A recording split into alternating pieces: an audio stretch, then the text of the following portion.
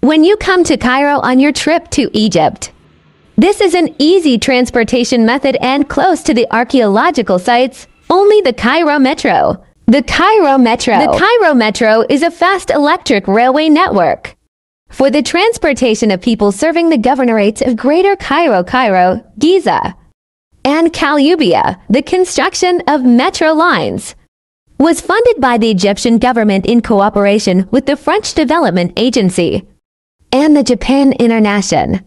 The idea of establishing a subway goes back to the reign of King Fuad I.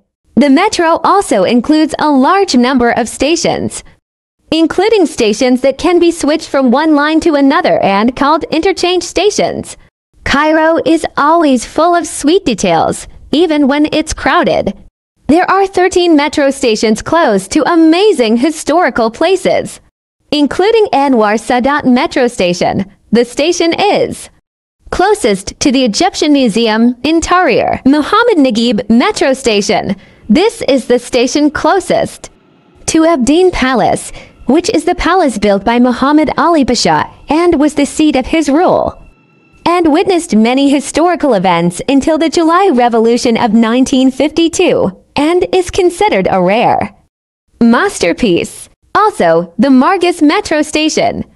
This is the closest station to the complex of religions in Old Cairo and Fustat. You can also visit the Hanging Church from there. You can visit Egypt and its historical monuments with the easiest and fastest means of transportation. Follow me to see all that is new. Amira El Gayar.